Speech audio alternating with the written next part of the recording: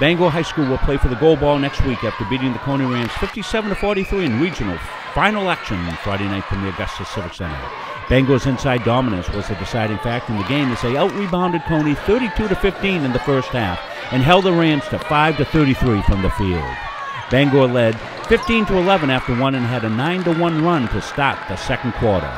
They extended the lead 33-16 at the half. Bangor continued its outstanding play in the second half. Cordelia Stewart led Bangor with 18 points and 13 rebounds. Danae Johnson had 10 points and 14 rebounds for the Bangor Rams. Josie Lee of Cony was awarded the Bob Wytalk Award for Class A for her outstanding tournament play.